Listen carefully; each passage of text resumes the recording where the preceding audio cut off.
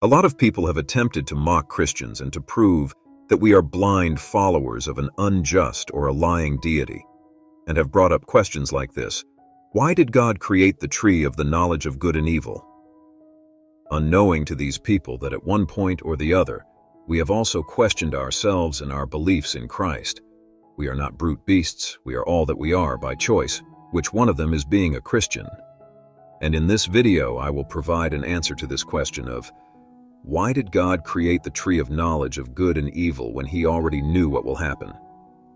This is for Christians who have had this question on their mind and Christians who have said, "What will I tell them when I am asked?" And to the ones who will come across this video in their quest for answers to life questions and their journey to meet with the Lord. The story of this tree at the beginning of man's existence is a story that has questions about whether God is truly omniscient and does He truly knows the end from the beginning. Well, God does.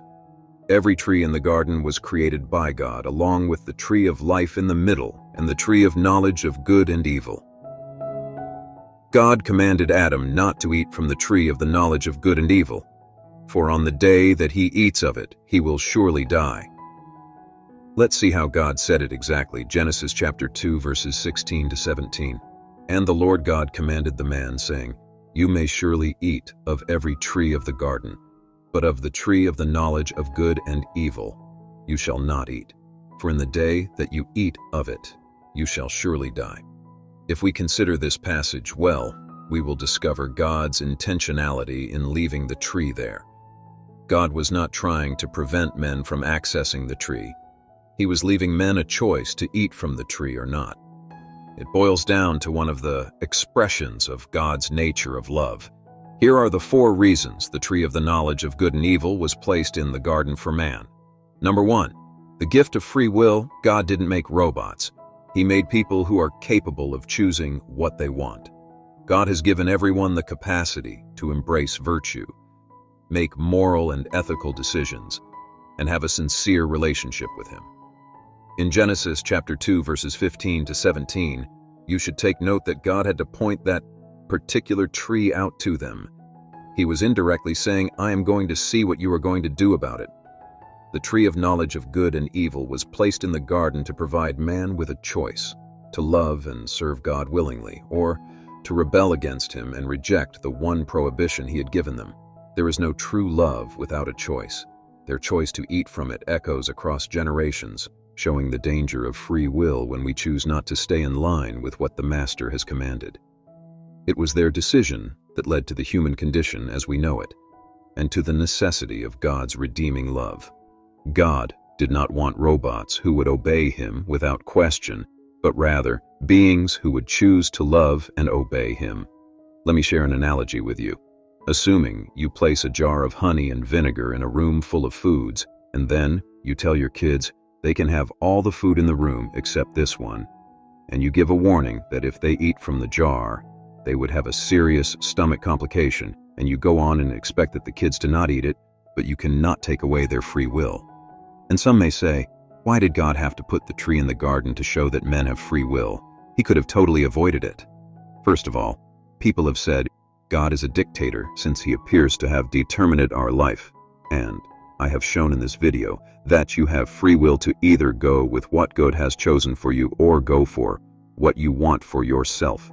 So the reason He kept the tree in the garden is firstly because He has a plan of redemption for mankind in case man fails. This is still a show of His love. Secondly, if your chances to make a choice are taken away, it means you don't have a free will after all.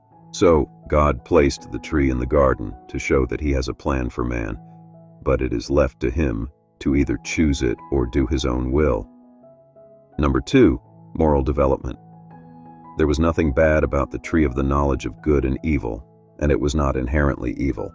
To think otherwise would be to suggest that God created evil, which is not consistent with Genesis chapter 1, verse 31. Man, not the tree, was the original source of sin. The decision to follow moral freedom or obey is symbolized by the tree of the knowledge of good and evil. Being obedient would lead to increased independence, maturity, and knowledge. Number 3, consequences of sin. The tree of knowledge of good and evil was not created to cause sin, but rather to reveal the consequences of sin. When Adam and Eve ate from the tree, they experienced shame, guilt, and separation from God. The tree was a warning of the dangers of disobedience and the consequences of sin.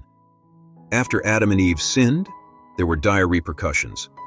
All of these things have been with the earth ever since sin entered it: evil, sin, suffering, illness, and death. All people are sinners because of Adam and Eve's transgression. According to Genesis chapter 3, verse 5, the serpent enticed Adam and Eve with the statement, "You shall be as gods, knowing good and evil." In other words, you will make your own judgment. Adam and Eve gained knowledge of good and evil, just like God, after eating from the tree of the knowledge of good and evil. They also became aware of their nakedness. Then the Lord God declared, "Look, the man has learned good and evil like one of us." But because of their transgression of defying God, corruption entered both their lives and the earth. The world has been tormented by evil, sin, sorrow, illness, and death as a result ever since. As I said before, the tree of knowledge of good and evil was not evil by its nature. To claim this would imply that God created something evil. The tree was not the source of sin. Man brought sin through disobedience. God wanted Adam and Eve to develop morally and spiritually, and the tree was a test of their obedience and trust in Him. By examining the fact that Jesus carried the entire curse placed upon Adam and Eve, sin caused misery during delivery, and Jesus experienced the most agony of all as He raised many sons to glory through His own suffering. The tree of knowledge of good and evil was created by God to provide man with a choice, to develop moral and spiritual growth, and to reveal the consequences of sin. God did not create the tree to cause sin, but rather to give man the opportunity to choose between good and evil. The story of the Garden of Eden teaches us about the importance of obedience, trust, and the consequences of sin. Number 4. God's intention is to share His love with us. God did want people He would shower love on, but who had no choice but to love Him in return. Think about it. How frustrating and meaningless would it be to pour your love on somebody you know doesn't have a choice than to love you? Return. You would soon get frustrated. God already has angels who do not have emotions or free will in that sense, and guess what? Some of them failed. And this is why God kept the tree in the garden to not have any puppet beings. Would you choose fellowship and communion with me rather than knowledge of good and evil? Was the question God asked Adam and Eve. Everything about God reflects His nature. God loves us so much that even after the fall of man due to disobedience, He made a way out through which all man can be saved, through His Son, Jesus Christ. Romans chapter 5, verse 8. But God commendeth His love toward us, in that, while we were yet sinners, Christ died for us. According to Romans chapter 5, verse 15. But not as the offense, so also is the free gift. For if through the offense of one may be dead, much more the grace of God and the gift by grace, which is by one man, Jesus Christ, hath abounded unto many. These scriptures resound the love of God for us before the fall and after. God loves mankind, but He will not force His love on us, and if we fail, He will make sure He finds a way of redeeming our mistakes. In conclusion, God placed the tree of knowledge and evil in the garden because He treated men with importance and not as simple objects of creation. God made us feel important by making the choice to live life of our free will. He does not want to get involved if we don't invite Him. The scripture says in Psalms 115, verse 16, it says, "The heavens is the Lord, and the earth has He given to the children of men."